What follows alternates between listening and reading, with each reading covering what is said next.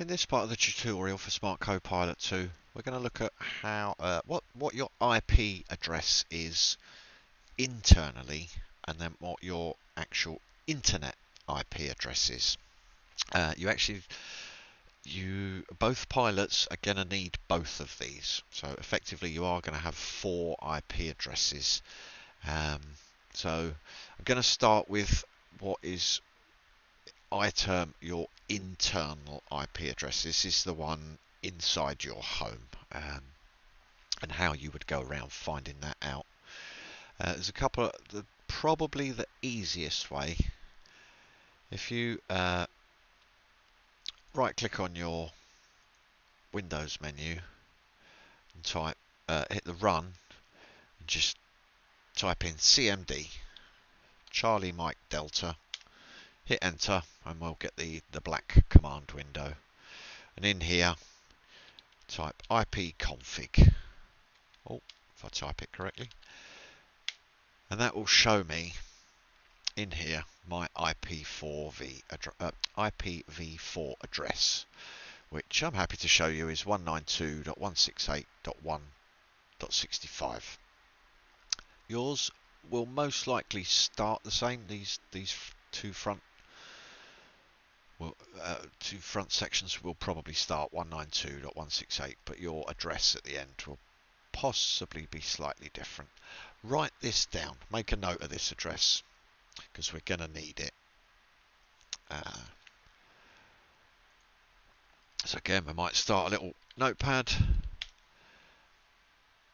Oh, it's actually, let me bring that in. There's our little notepad, and we'll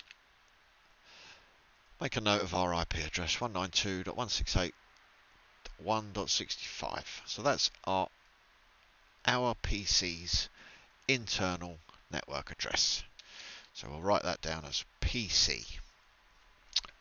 Now, next, you are going to need your internet IP address.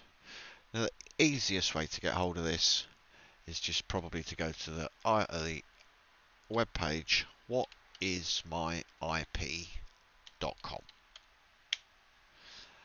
And again, I'm quite happy to show you what this is of mine. I have a fixed IP address, so it means mine always stays the same. So my IP address there, my internet address is 212.105.168.126. So those are my two addresses. Obviously, the Copilot user I want to connect with, they're also going to have 2 IP addresses, and they're going to be slightly different to mine, I would have thought.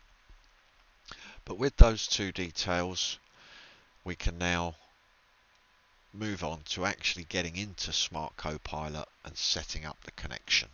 The other thing that was worth remembering, probably noting down in this little notepad, was the port you were both using. So we had 56897, and that was the port.